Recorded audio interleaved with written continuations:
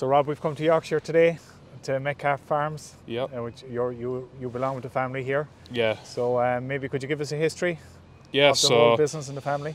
my great granddad Frank started the business about Second World War time, and he started up with a few cows and then handed it over to me granddad, who passed away at Christmas time. And before he retired from it, he passed it on to my two uncles and my dad. So there's three brothers in the business now, and they took it on from a very young age and have really pushed it on through the last 10-15 years to what it is now. And slowly it's been handed over to me and my two cousins and my brother, and every day we're taking on more responsibility. And it's a very diverse business now, Yeah, very diverse, few diversifications. It all started with the cows, and then we went into contracting, and after that we started a haulage business, and now we're running concrete out of our yard. We've got a quarry running out selling limestone, and we've got training on site for HGV drivers. We've got vets on site as well, so the vets are very close by for our animals. Yep. And slowly starting to store things here as well, so okay. It's turning into quite a big business park as such. Yes, yeah, no, and like it's employing obviously a lot of people in the rural area as well, which is a great benefit. Yeah, there's lots of employees here, locally sourced, and a few from a bit further afield. Yeah. And yeah, definitely providing a lot of jobs out there locally. Great. So look, what we might do is I suppose look what's close to us is obviously cows, and that's our business. So we might have a look at the whole dairy setup here first. Yes. And we might have a quick tour of what else is going on in the yard here as well. Yeah. Okay, so we might start with the Rotary. Yeah. Okay. Okay. Rob, we'll go to cups on. So over here.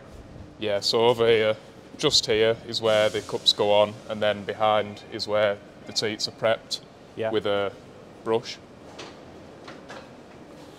So you have two raised platforms? Two raisable platforms. They can also sink down a little bit as well, all for operator comfort. Yeah. So you have a stainless cabinet there. What's behind that? Just water supply for the deck wash. Yeah. A few electronics, if I remember rightly. Okay. Lock to keep people out. Yeah. So just in this lock for a reason, in that there's no changes to whatever routine is there. Is that right? Yes. Yeah, that's right. Yeah. So anything routine that doesn't need altering is usually behind tamper-proof cabinets. Okay. Stuff like that tap there, you can alter. That just turns it on and off. That doesn't alter the pressure. Yes. All very simple, easy to train people. Keep it simple, and keep it consistent. Really. Yeah. Routine is key in a big operation like this. Absolutely. Yeah. Okay. So the benefit of the raised platform. So it's really just for operator comfort. We get all sorts of staff working for us. Different heights.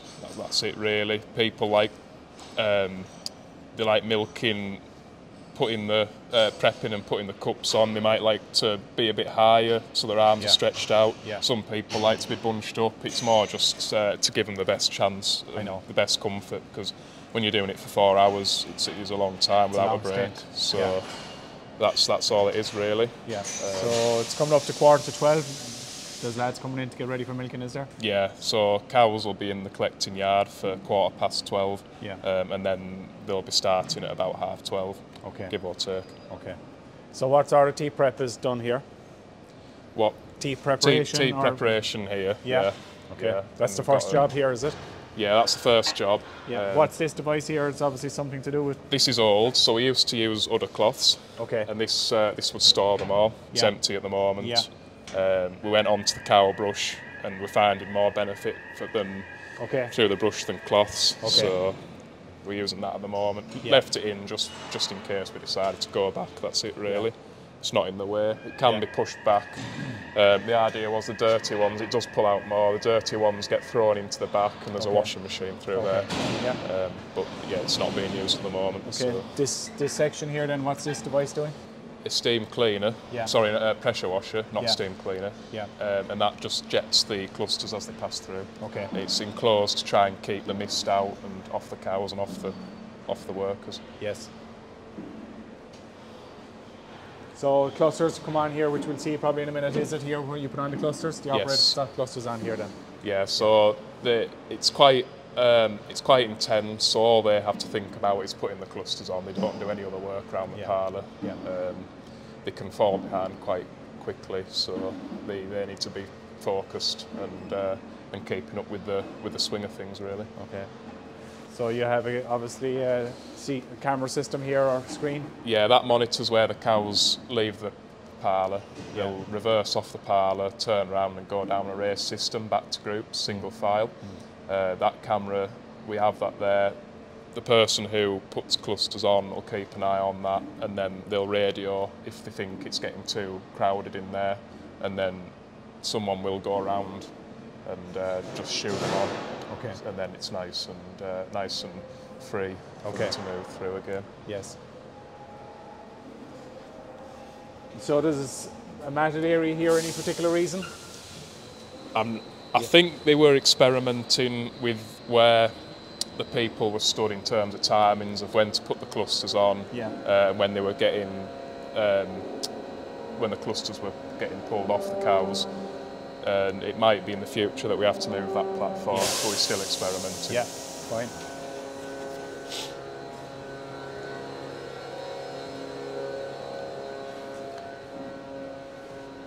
So it's a Bowmatic parlour anyway. When was it put in? It was put in, it was completed 2015, I think, or 2016. Yes. So that's about, I think it's been in about 6 or 7 years. Okay. How many points in it? 72. Okay, yeah. And what did that replace once upon a time? How was here before? We had a full wood, 16 aside, rapid exit parlour. We were milking 900 cows a day, all day through that, 3 times a day. Yeah. The parlour was only getting rested for about half an hour. Yeah. It was too much, so I went down to twice a day while we installed this, and then now we're all finished milking within 5 hours. That's starting up and washing out. Okay. So it's taken the load off the staff. It's taken load off the equipment. It's much more efficient, and it's much more pleasant as well to milking. So yes, yeah, good. So your wash area over here. Yeah, so main milk pipe overhead. It's a very small pipe, but you don't, like on a conventional herringbone parlour, for example, when you put one side on, you get that massive rush of milk. Because it's only one cow on, one cow off, you don't get that massive rush of milk. Okay. You only need a small pipe. Yeah. That feeds into a vessel, which then feeds through plate coolers. Yeah. We've got water plate coolers and a glycol plate cooler, and it cools the milk down rapidly, down to about 2 degrees Celsius, and we just pump it straight onto the tank, so we don't actually store any milk at all. Yeah, they're huge plate coolers. Yeah. They're massive. And I suppose obviously you need the size because you're going straight into the truck trailer. Yeah. So whatever temperature it comes out of the cow, it needs to be down to that temperature to be pumped straight on. We don't pasteurise anything. We don't do anything. It needs to be on at a certain temperature, and they need to come straight for it that day. Okay. In order for them to do the pasteurising. Yeah. So I suppose just as we're here, we just look at the trailers outside. Yeah. So is it Payne's Dairies you're supplying? Supplying Payne's Dairies. Yeah. And we're sending 2 arctics a day. Okay. So. How many litres roughly? Roughly about 48,000 litres a day is going off the farm. It was up to about 50,000, but it's just come back a bit, I think due to silage quality and stuff. Yeah. But yeah, 2 of these will leave the farm every day. And is it weighed before it leaves as well? Yeah. We have a weighbridge on site, so we're keeping records, they're keeping records. Yeah. Everything's traced. Something like you'd see in America, this? Yes. Yeah. Okay. So what's the milk used for then? What's the end product that they're producing for you? It just goes to Payne's, and then it's just going for milk for supermarkets, smaller supermarkets. Into cartons, bottles, whatever. Yeah. There's the potential for cheese in the future, but there's none of our milk's going for cheese at the moment. Yeah. So. Good. So cups off here? Yeah, the cups come off around here, and they pass under a bridge. Yeah.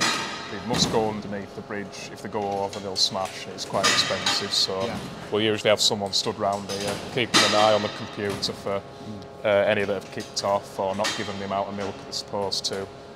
and they can hold them or keep them going and then take them off right before the end, sort of thing. Because usually they'll come off around here. They can let them just give them that extra few seconds if they need it. Yes. And they also dip any cows that they think that the locate and sprays have missed. So these little pads underneath them, they'll locate the cow's teat and spray any post spray. Right. So if any of them miss them, which isn't very often, they can keep an eye out for that and cup them with them. So how many people are involved in the milking operation, say? 3 in the parlour and 2 out in the yard. On a night, on a night they'll only use 4. Okay. 4 people. Yeah. Because they don't have to. We don't put bedding in the cubicles on a night. We just rake them. So you'll have cows here in the collecting yard now for 12:15, which we're coming up to. What's the next time then later on? When was the next shift start, or the next time they'll appear back again, cows? They'll appear back at 7:45, and then they'll start milking at 8. We are starting a bit earlier today because we're milk recording. Yeah. So that's why the cows are coming in now. Okay. And say then in the morning, how early? Say tomorrow morning would they appear again then? Tomorrow morning, cows on the deck for 4:15. Okay. And then we'll start milking at 4:30. Okay. Yeah. Yeah. So you have a screen here. Would you do much operations here on this screen? Yeah, we view all 72 stalls will appear on the screen when it's in milking mode, and then that'll give all the data. Once the collar's been ID'd, it'll bring the cows up, and it uses like a colour system, and that's how you identify any that have not given the amount of milk, or there's lots of information on there that the milkers need. So yeah. And if there's anything that needs to be altered or changed, they can pop into the office and go on the computer, which is just behind that wall. Okay. So it's not far away. Yeah. This here then? Just waste milk. It goes to a special waste milk drain. Okay. We try and keep the waste milk out of the rainwater collection ponds. Yes. It gets pumped to a tank, which then we pump into a lagoon down the fields for the waste. So there's no carrying big distances then either? No. So with your buckets, you're dumping it here? Straight here, yeah. Okay, handy. If there's any withdrawals or anything, it all goes down the drain. It's not fed to cars, basically. It's just dumped, whatever you're doing. Yeah. So as we look back at the collecting yard, how many cows can you hold there roughly? Roughly, where the gate's at now, the gate might just go back a little bit further. Yeah. With the gate closed, I'd say close to 200 in there. Yes. With the backing gate down, maybe 170. It's enough to hold one big group of cows. Yeah. And then once they've gotten so far, they'll let the next group come behind them at their own pace. Then when these have milked out, they'll lift the backing gate up and chase the rest. Yeah. So the backing gate is electromech. It's that typical one where it pulls straight through. Yes. Yeah. Okay. It works well. Yeah, really well. Forces everything up. Yeah. It makes a nice as it comes forward.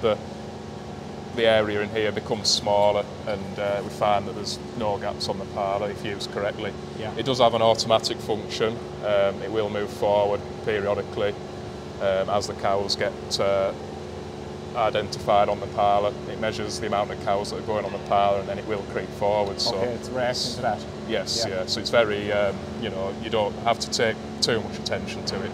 Yeah. Really. So auto ID then, is that on the bale somewhere, or where is that on? Yeah, it's just there. Oh yes, yeah. I can see that. Yeah. So exit-wise then, I'm looking at race 1, race 2. Yeah, we have 2 races. One race with a foot bath and one race with segregation gates. Yeah. We can type in any cow numbers on the computer, and we can set them to seg. Throughout the course of the milking, those cows, they'll be identified and segged off into these pens. Yeah. So it's very handy. We use it all the time. It's a clearer route through on that one. So on a night they'll use the race 2 because they'll go through quicker. The race with the foot bath, it takes a little bit longer as they go trying to get through the foot bath. Yeah. Because they're a little bit cautious. Cows, so the races then are sheeted as well for obvious. Is it better movement when they're sheeted? Yes, so they less time for them to stop and stare, and we find that with the with the plastic boarding, you just want to look straight ahead and go. Yeah. And it curves round in a nice bend. Yeah. So the cow flow is very good then for that reason. Very good, and we made it ourselves. So okay. That was quite a big project making that, getting all the angles right, but we got there eventually. Yeah. Yeah. So when they're drafted, then you have your various holding pens. Yeah, we've got 2 gates, 2 holding pens. We can split them into 4 if we need to, but there's 2 segregation gates. So yeah, okay, 2 pens really. You can do some, move them across, and then do the rest. So you have your head-locking barriers then? Yes. Yeah. So what functions are you doing in here, or what jobs would you do? Is it AI, or is it more? No, we have self-locking yokes right throughout the sheds, so we do all the iron in the sheds. Yeah. In here, it's mainly just if we're doing group changes, if we're moving them from group to group, we'll segregate the moved animals into here, and then when the group they're moving to is going back to parlour, we'll then send them with them. Okay. So it's mainly just group changes. Yes. That's all it's used for really. Yes. If we need to jab some, we can segregate them off. It's quite handy during milking. Okay. If you know you need to jab one or something. So. Yeah. So as the cows are coming in here now and they'll start milking, have you a traffic light system, or how do you know when to bring the next group, or is it just the routine that's there? It's just the routine that's there, one group after the other. We start with the freshly calved cows and heifers, bring them in, and then next group, we've got the groups numbered 2, 3, 4, all the way to 8, and we just work in order. Okay. That's how it's done. Yeah. Once they're on the parlour, the last cow from that group, we put a traffic cone on, and then when the cone comes round, the operator at this point will signal over the radio to the people out in the yard that it's the end of the group.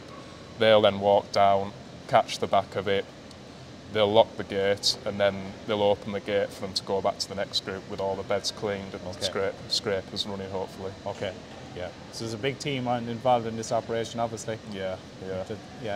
So down here we employ about 35 members of staff. On the milking and the feeding and the calves. Yeah. So everything down here, not the contracting or the haulage or office staff, just livestock people. 35. Yeah, it's a big concern. It's a big employer. Yeah. And most of those people, well, we've got a few full-times, half and half full-times, and a few of them are part-times. Some people come and do a morning shift before they work the day job, like they're 9 to 5. Okay. They'll come and milk here, and then they'll go to their job. Okay. And some people work a day job, and then they'll do the night shift. So it's people enjoy it. Yeah. Very flexible as well. We can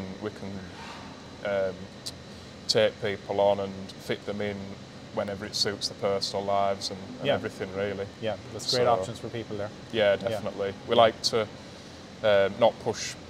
We like to employ more people and be well on top of things rather than have less people and push and suddenly be very short and in a big mess when someone can't come in. Yes. For example, health or some health reasons or something. So. I understand. So just I'm looking here in a nice office area. I suppose you have a good view. Yeah, we can view all the cows coming off. This is where all the seg gates are controlled from. Yeah. We've got the fridge full of medicines and stuff for the cows. Everything's very close by and handy. All the computers with all the parlour software, the data recording software. Yeah. Everything's done through here. Very good. So how many cows are you milking here now at the minute? So 1,300 and about 1,150 in milk and the rest dry. Great. So